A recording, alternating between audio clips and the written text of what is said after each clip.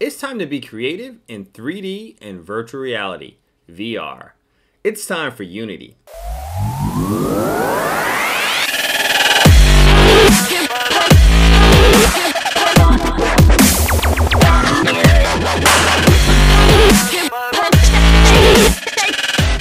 In this video, we're going to continue our journey in Unity Learn Create with Code Player Control.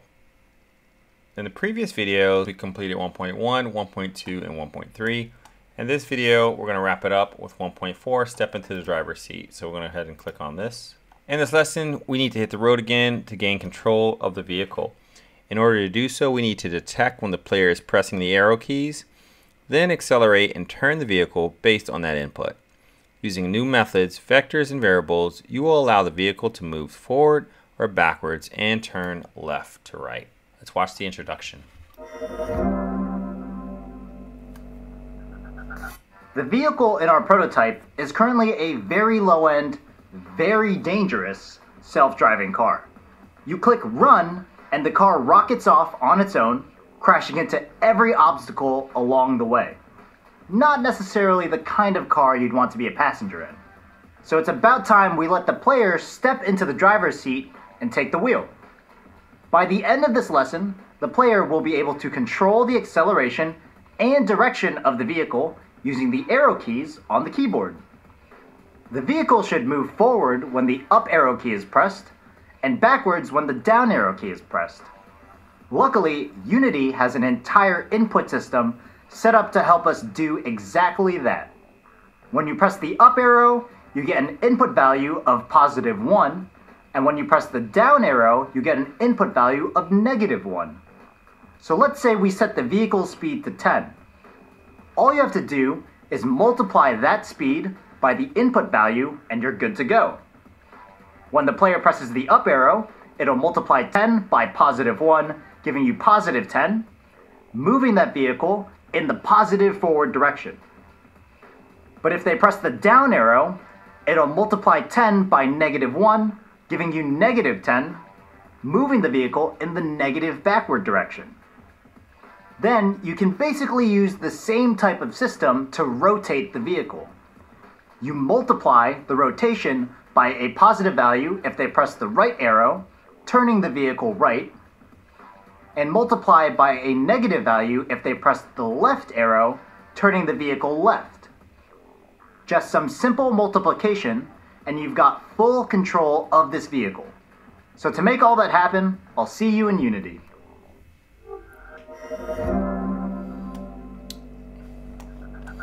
Alright, let's mark this step as complete. Allow the vehicle to move left and right. Until now, the vehicle has only been able to move straight forward along the road. We need to be able to move left and right to avoid the obstacles. Again, make sure you watch this video for more details. At the top of the player control script, add a public float turn speed variable. So we're going to come back over here. This is follow the player. We want to be player control. Public float turn speed.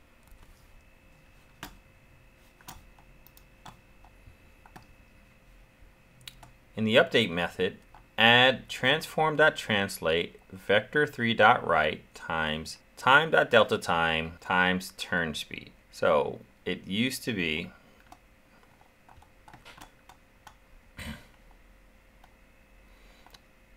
we're going to add this transform.translate. We're just going to simply copy this.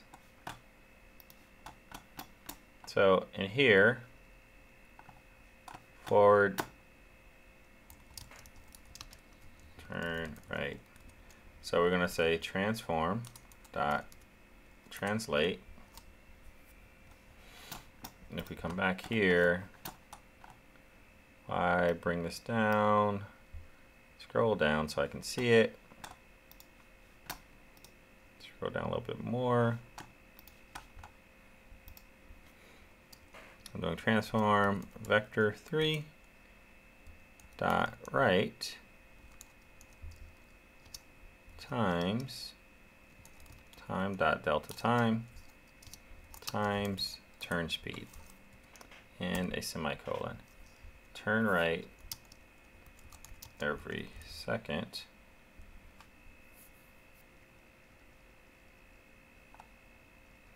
So let's see, run your game and use the turn speed variable slider to move the vehicle left and right. So again, I need to put that underneath though. You can see forward and right. So let's copy this and let's put this at the bottom. So let's do save and let's run it.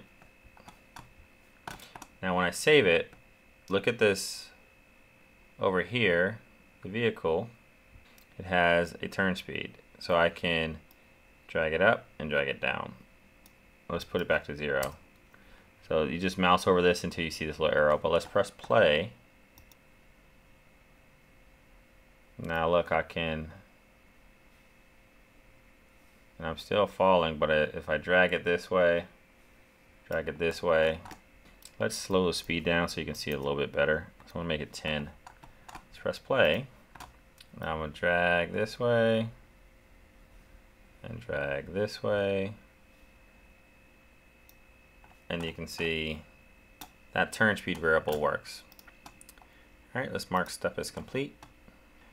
Base left-right movement on input. Currently, we can only control the vehicle left and right movement in the inspector. We need to grant some power to the player and allow them to control the movement for themselves. In the player control script, add a new public float horizontal input variable. So at the very top, public float horizontal input. In update, assign, I'm going to scroll down so I can see that. Inside of update, so assign my horizontal.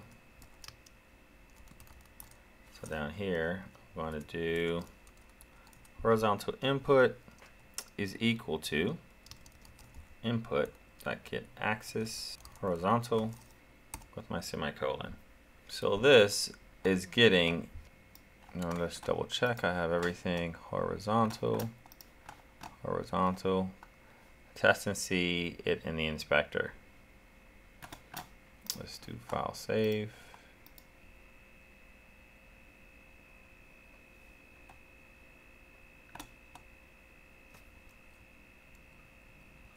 I'm pressing my keys.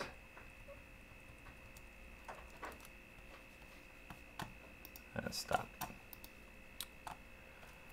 Add the horizontal input variable to the left-right translate method to gain control of your vehicle. In the inspector, set the turn speed and edit the speed variables to tweak the feel. So again, here you can see we were getting that access, but now times turn speed times the horizontal input. So I'm going to scroll this down so I can make sure that I have the exact same thing. Times turn speed times the horizontal input. Make sure I file save it. And let's test this. So now I'm going to use my left and right arrows.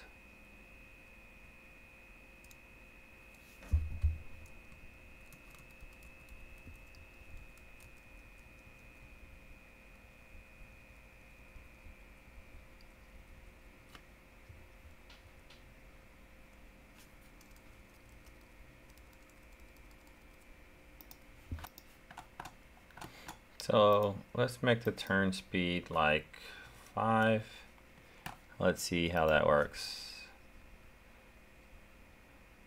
Using my, see I have my, and I can, that looks pretty decent. 5 is pretty good. I'm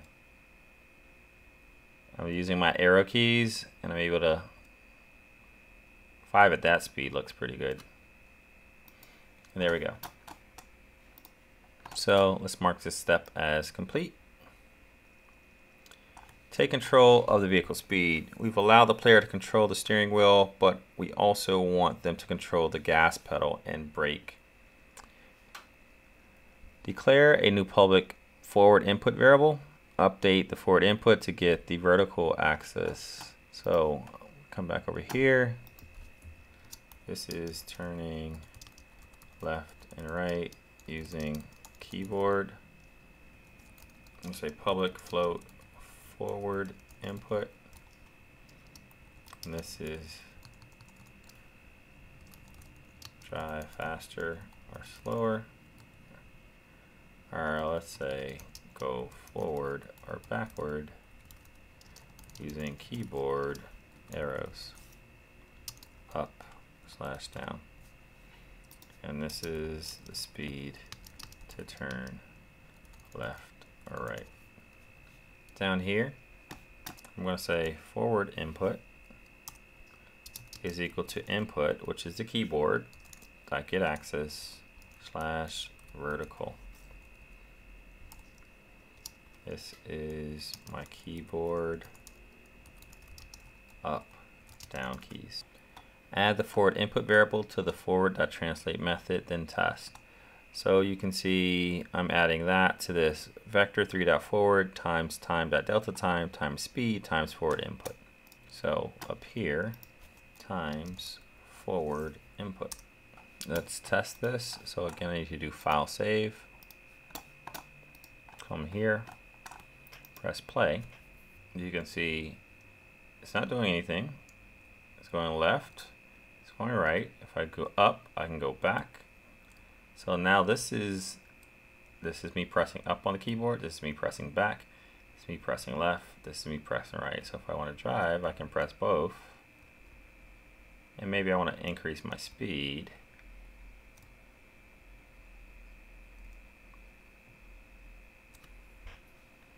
And let's make the speed like 20. So let's take this off. Go back on my vehicle. I'm gonna make the speed 20. Now let's press play. So you can see up, back, left, right. Now it does look like I can push these around, but it's not really turning. So you can see it's just like moving side to side, but cars don't really turn straight like this. So we'll work on that in a bit, but that is working. Let's press mark step as complete. Make the vehicle rotate instead of slide. There's something weird about the vehicle's movement. It slides left to right instead of turning. Let's allow the vehicle to turn like a real car. In the update, call transform.rotate, vector3.up, horizontal input, then test. So I'm gonna scroll this down so I can see.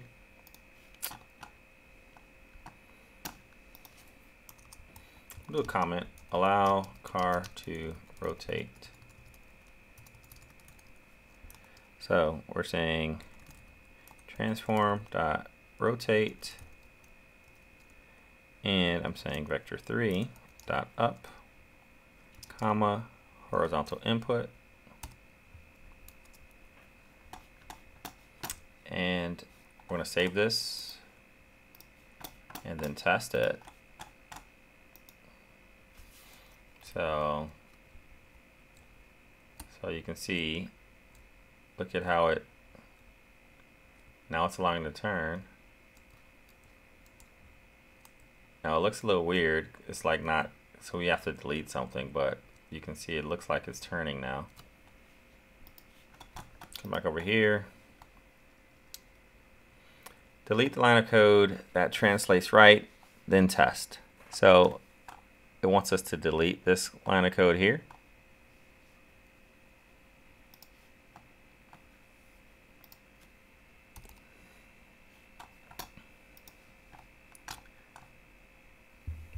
Then test.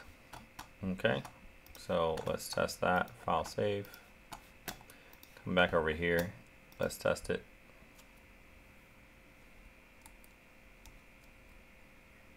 So you can see now it looks more smooth.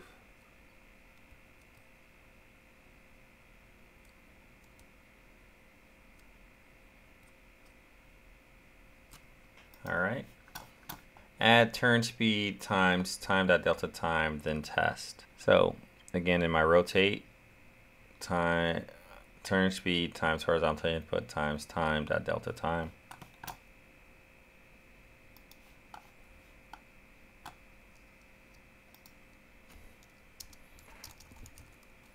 Turn speed times time.delta time. I'll do file save and test it again.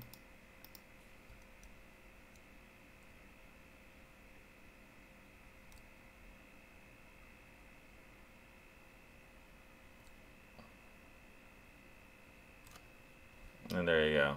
I need to probably update my turn speed. I made my turn speed 20. My turn speed should be 5. My speed should be 20. Let's test that again.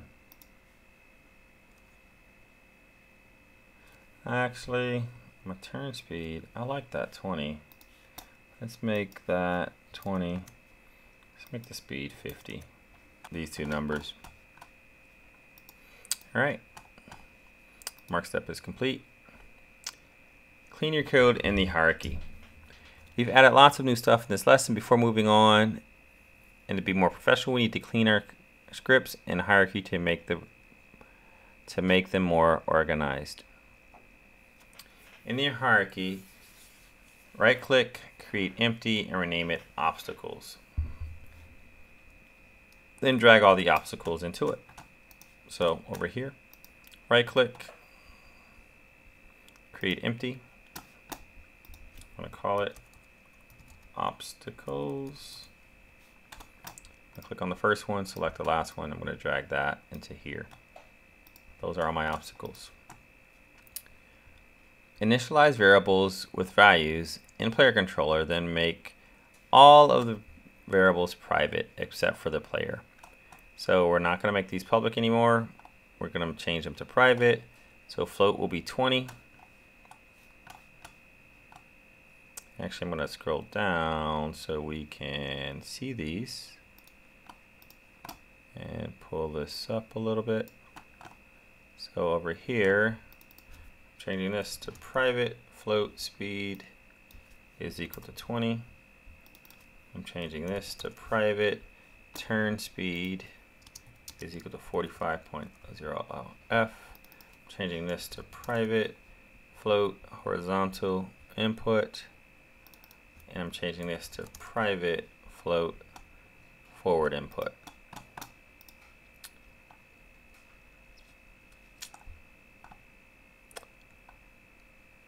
Initialize the variables in player controller, then make them all private. We've done that. Use this to add comments to each section of code. You can see they have some of the comments here. I've already commented mine, but we can actually allow the car to rotate, and they put this instead. Rotates the car based on horizontal input, which is your keyboard left, right arrows.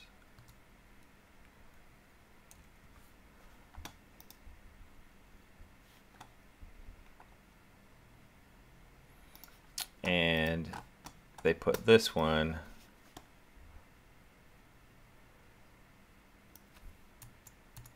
moves the car forward based on vertical input, which is the keyboard up/down arrows. And we can actually get rid of this as well. I'll just leave it there. And we can mark this step as complete. So let's just save this since we made some changes. Test it one last time. And what you can see also here is now player control does not have those variables that we made. These variables over here, because these are private. If they're public, they'll show up in Unity. If they're private, they will not show up over here. So all of our variables, speed, turn speed, horizontal input, and forward input is no longer showing up. But let's play to make sure that this is working. So you can see it is, whoa. And you can see I can back up.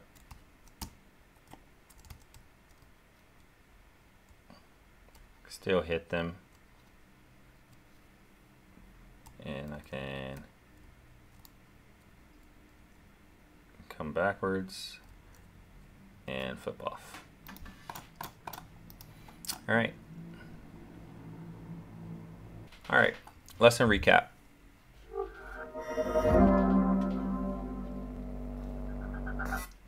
We finished off all of the functionality of our game now, so our player has full control over this vehicle. When we press the up arrow key, the vehicle drives forward. If we press the right arrow key, we turn right. If we press the left arrow key, we turn left. We can even press the down arrow key to go in reverse. So now we have a lot of amazing control.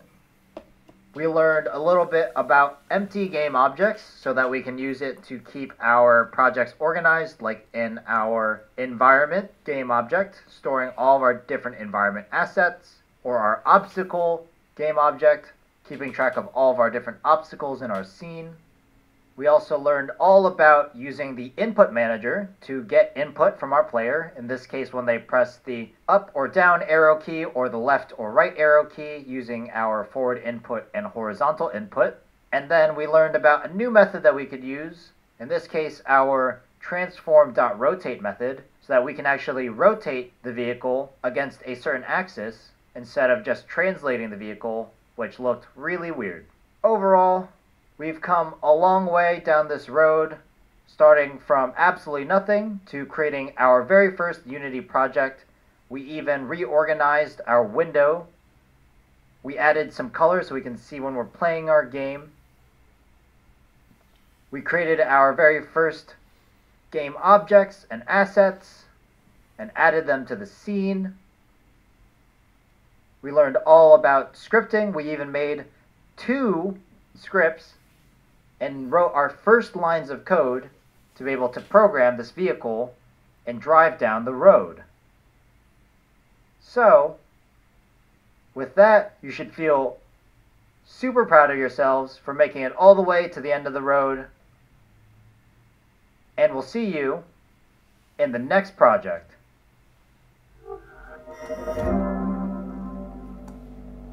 This marks step as complete. The next project is going to be the challenge that you will complete on your own.